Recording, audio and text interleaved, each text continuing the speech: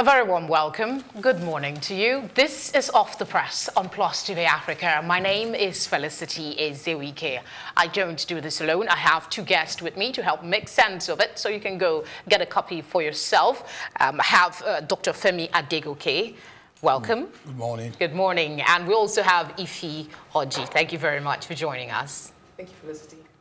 All right, we will start this morning with, let's start with the Punch. Let's start with the Punch newspaper and see what's here. The screamer is Kogi killings. We can be victims of poll violence. That's senators speaking this morning. I have two writers to that story, details of which you will find on page 2. That's it on your screen. Senate plans bill to stop violence during election. UN condemns killings. It's irresponsible to say FG blackmailed Jonathan. That is presidency. At the very top of the paper, you will see reduce $57 budget oil benchmark. MPC tells federal government a bit of business and money matters. Crude rises to $64.17. Fuel subsidy hits 43 naira per litre. Allegations against Turkey, serious security issue, says DHQ. That's on Boko Haram. If you've been following us today, you would have noticed or heard it in the news earlier. Okay, there are other headlines here, and the picture one is a sad one. Let's see if we can have it on the screen for you. That's it. 13 die, 150 injured as earthquake hits Albania. It's a very graphic photograph of all the, pain that must have come out of that rubble. You have a woman stabs lover to death over another affair. That's on page 4. Zamfara Assembly stops 10 million naira monthly pay for Yeri others. That's governor's allowance after they leave office. We have more stories here for you. You're looking at that red patch on the screen. Policemen abducted me, demanded 500,000 naira ransom. That's according to a fashion designer. That's a huge allegation. The person went on to say, I was forced to transfer 185,000 naira to an account. Let's start with you, Ify. Let's just take this one first. Police men abducted me, demanded 500,000 naira ransom. Does that worry you? It's obviously very worrisome, Felicity. 500,000 is no small amount. I mean, it sort of almost echoes the other abduction that happened over the weekend as well, where they abducted a Chinese, I think 2 or 3 representatives of a Chinese firm as well. I mean, it's basically telling you that that there are other. That's basically telling you that there are other. It looks like in the near future that other such actions will occur. So, I mean, knowing full well that there are lots of abductions happening, I think Stephen Senate has almost tired of all these sort of problems that are going on, and they have even tried to be a bit more sort of proactive with trying to get drones and trying to put drones as possible ways or implementation of trying to curb this scourge at the moment. All right. Your thought on this big one here, Kogi killings. Yeah. They can be victims too, the senators are saying. Yes, they can, but the challenge I have, I'm happy what they're trying to do. I agree there should be a law to stop violence during election. But my challenge is that are they not the perpetrator? Our politicians are guilty of this. All our politicians across board. Because we read from reports that in Kogi, no one political party was a saint. That they all had their own different ways of promoting violence. That they all had thugs, they had people doing all sorts. So it's just a call on our politicians to desist from using thugs and giving money to incite violence during election. From your background, yeah. If I may add to what Doctor is just saying as well, I was privileged to be in a lecture yesterday by the great Professor Lumumba, and he had a perfectly good anecdote that sort of fits this, what we're trying to discuss right now. He is a very well-respected, prominent academic in Kenya. And he's a very good lawyer as well. And he seemed to have a lot of traction, especially in the early days of his career, where he would go from town hall to town hall, having all these meetings and having all these discussions with citizens, one-on-one discussions, and trying to engage them. And they seemed to, there was so much positive feedback from this engagement. But then he said that at the time, when it was time to actually vote, he was going back to those same polling sites, and he couldn't find one person that he had engaged with over the course of the year. And he found out that they had actually imported people to these polling stations, and nobody was actually originally from that designated location. So you find that these are some of the things that if we had e-voting, for example, some of these issues will be taken care of. And there'll be a level of transparency where even violence would not be recourse if people feel they're not going to win the elections, or if possible candidates feel that they're going to win the elections. So we just have to be very vigilant, and we also have to be very diligent in terms of how we push forward with these sort of issues. Okay, before we move on from the Punch newspaper, I'd like you to take on any of these issues that you really want to speak on. I basically pointed out some of them for you. Okay, I will speak on IPPIS. Unregistered lecturers will forfeit December salary. Well, you know, we've had this ASU and the federal government back and forth, back and forth. They're even threatening strike. Yeah, but the federal government is taking a step. If you read the story, they are going to universities now to register lecturers. And I read that in Port Harcourt, in University of Port Harcourt, some lecturers are already registering on the system, and the ASU is, that's for me. So the federal government is already getting people on board, even within the academic system. And then I don't know why ASU is saying no. And then now, federal government is saying, if you don't come on board, you might forfeit your salary in December. And then ASU will use that as a carrot to the people again, that they're not being paid. No, we should be a process system. All right, a quick look at the back page of the Punch. Requiem for Henry Boyo. That's something you might want to read from the back page of the Punch newspaper. We'll move on now to the Vanguard. The big one here is on border closure. Obasanjo backs Buhari. Ask Benin to mend its ways.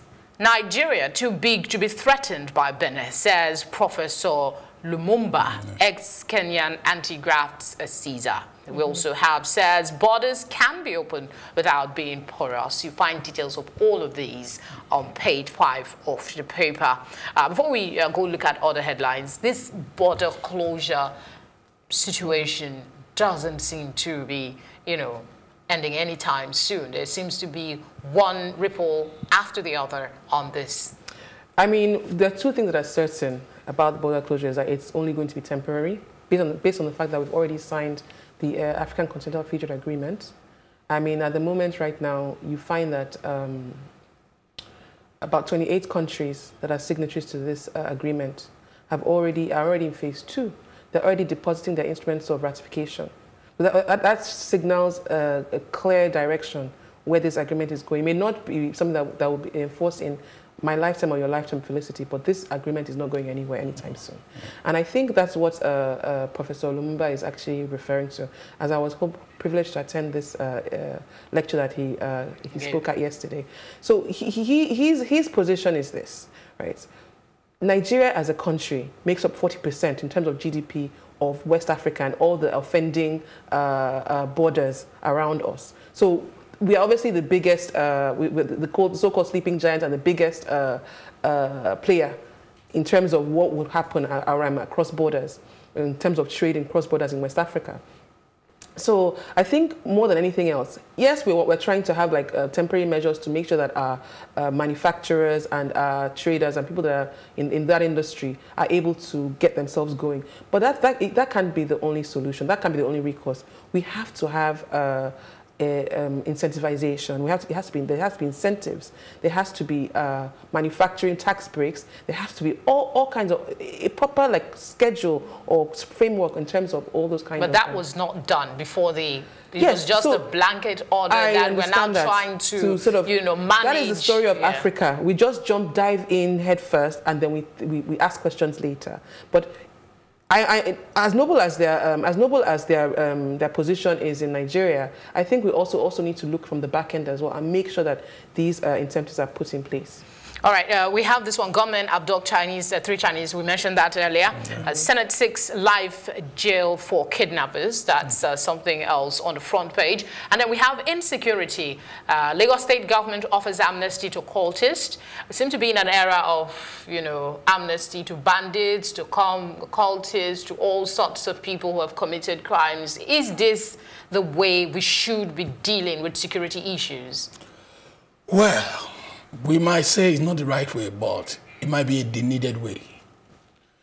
Because we've used force, we've used arrest, we've used we've detained a lot of them, but it seems it's not stopping. And it's simply because, for example, the cultism now, everybody just wants to belong somewhere, either for security or either for a different any gain.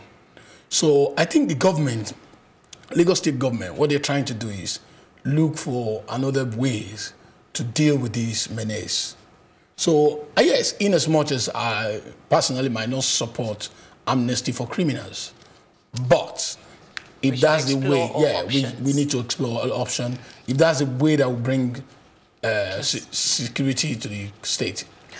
All right, there are other headlines here that we couldn't capture. The generator economy can't sustain Nigeria, says Anglican primate. You might want to go read that particular story. That's it on your screen, at the very top corner, with the picture of a generator, which we popularly call here in Nigeria, I better pass my neighbor. All right, there are other headlines. Minimum wage, Labour issues December 31 deadline to governors. How my wife reacted when I was diagnosed with cancer. That's showing, you might want to go read those up as well. The back page has the sports. If we have time, we'll get to it. But let's look at the Nation newspaper now. We have issue on gender, marching against rape. That's the picture you have on your screen, not there. Let's see if we can flip to the other side, where you have the pictures on the Nation newspaper. You have a picture of young women. That's it now.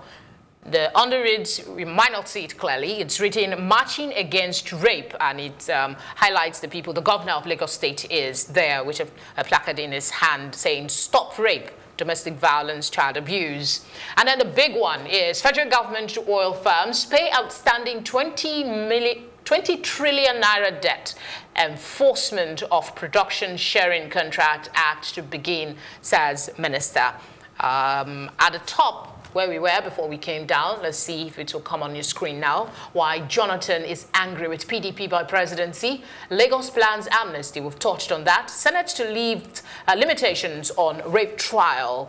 And then $57 budget, 2020 oil benchmark unrealistic, says CBN. Ify, which of these would you want to speak on quickly? I'd like to speak on the support and solidarity that His Excellency, Mr. Governor has shown, even though he has shown excellency in terms of how he has given the solidarity to women. I mean, the gender is in Lagos State, and the women in Lagos State make up 50% of the entire population, at the very least. So I think it's a good step from him to show that there's solidarity from Lagos State. In that same vein, though, I would urge and I would encourage and I would plead with them to continue, and in the interest of continuity, we know that there was also a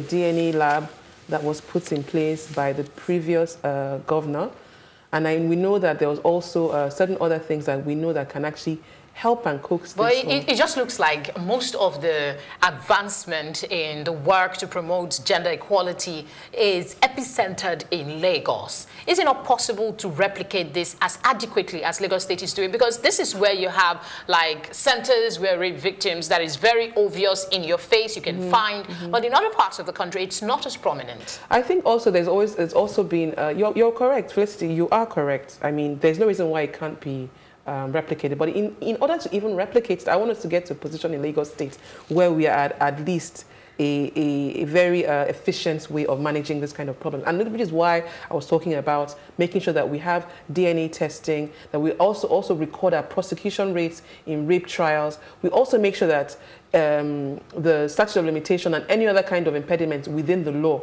are broken and are lifted. So that way, when we have that model working, we can have this replicated in other states as well.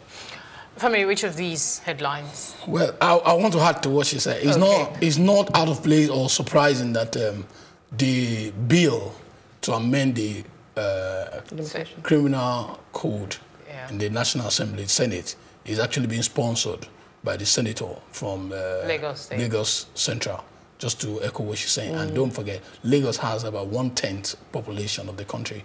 So I'll go back to, look at the federal government to oil firms pay outstanding 20 trillion. Why did we wait till it gets to this? 20 trillion naira. That's more than our budget for 2020. I mean, I'm an energy lawyer as well. So what I will say to this is that this isn't actually in terms of it. What is being outstanding is the recovery oil and cost oil at the back end of it, of the oils that are being sold.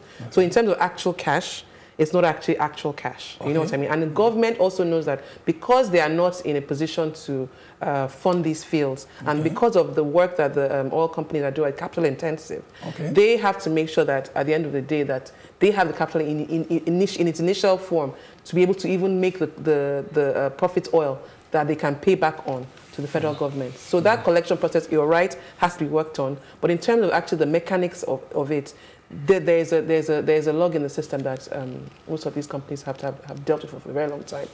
All right, let's see what's on this day newspaper. We have little time left. The big one is, there's a smiling picture. Let's not miss that one. That's it on your screen, where the ambassador, the president and ambassador, Mrs. Amina Mohammed, smiling at all of us this morning. But after that, you will see CBN 6 institutional reforms to stem smuggling, migration of terrorists.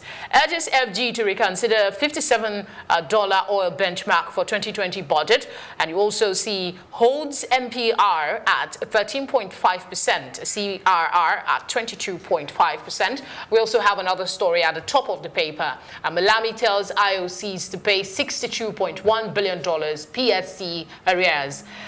Senate tells Buhari to end impunity, inaugurate NDDC board. That's I don't know if you guys are familiar with the story and the controversy around the NDDC, the minister, temporary board and all of that. Let's get your thoughts on it. Well, Senator Akpabio is the minister for NDDC, and I think he inaugurated a 4-man board. That will prepare for the president's board. Yes. So, personally, I feel, why first do temporary before going to the substantial board? There were people managing the NDDC prior to you coming in. Yes. So why don't you work with them? Why? And there's a forensic, what's it called? There's a forensic audit going on as well. So you're now saying that it is this 4-man committee or board that will oversee the forensic, which I don't understand it. But Senate coming in now, what do you think? Well, should they be interfering or allow the process to continue? No, it's part of the Senate's National Assembly's duty to perform oversight, where they see the executive not doing right proceed. They're supposed to come up. Yes, and but in terms of the balance of powers. Is within there. All right, which other headlines? Well, I would look at the CBN reforms on system smuggling. I mean, it hasn't been a day's journey in terms of them trying and recover monies that are being owed generally in Nigeria and to try and find a way to stimulate the economy. So regarding the $57 oil benchmark that they're asking to be reduced, we know that even if, no matter how real money is actually the most important thing, not money that you are speculating on, and speculative money does not do anything for us, at the end of the day. So what I would actually point out there is looking at the, I think it says the 57, yeah, 57. The 57. I would have a case study in Botswana, for example. There, within their budgets, they have to make sure that each of the different departments or the different ministries that have budget are self-funded almost and are internally generated. So that way, these kind of issues where you're trying to speculate or trying to doesn't even occur in the first place. All right, let's see what's at the back of the paper before we wrap things up. Okay, Kechukwu is speaking on INEC and off-season election. What is the thought this morning? Edifying elucidations. I like it when people speak to me big grammar, but I'm sure it will be an interesting read if you have the time in your busy day to go take a look at it. Let's glance quickly through sports and then get your thoughts on them before we wrap things up. We have the Vanguard behind, and then we have Complete Sports. Let's look at Complete Sports now. Rao, NFF owing me $100,000. That's on the front page. Eagles boss considers coaching future as he chases outstanding pay. We also have something on Ndidi Steele, top tackler in Europe. And then Ronaldo, Messi, Maynard, top nominees. And the winner is, of course, Messi. We have other headlines here. Chelsea stars vow Valencia must fall tonight. I guess that's a game a lot of sports fans are looking forward to. We'll take a quick look at the back of the Vanguard Sports to see, again, the Super Eagles coach situation with contract extension is captured here. We also have Messi to Onyema. I'll leave Barca in 2 years and you take my place. I'll make history again, and Riz Jr. vows to beat AJ. So, gentleman and lady, your quick thoughts as we wrap things up? Well, I like to talk about Raw. It's not news in Nigeria when we treat our coaches this way. He's saying he's been owed $100,000. Well, that's fine. And in his contract, it states that the NFF, Nigerian Football Federation, should be talking about his renewal of his contract 6 months prior. If he's not done 6 months prior to the expiry date, he's allowed to start speaking to other country.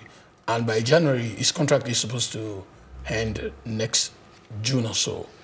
And the man is asking for contract talks, and NFF is not obliging him. So what he's sending a message that by January now, if he begins to talk to other nations or other club outfits, nobody should harass him. Exactly. I don't know if you have any thoughts as we wrap things up now. I mean, I'm not a big football person, but I would say that in terms of contracts and that are being owed as well, I personally feel that it's my own personal opinion. We need to democratize, and we need to also make sure that we need to democratize any kind of sports around Nigeria in terms of any kind of federations and all of that stuff, so we don't run into this problem in the future. Thank you very much for your time this morning. It's a pleasure. It's appreciated. And thank you for sharing your time with us as well. And Off the Press, it returns tomorrow at 8:30 a.m. to find time to join us so you can know which of the papers you really want to go get. My name is Felicity Ezewuike. Enjoy the rest of your day.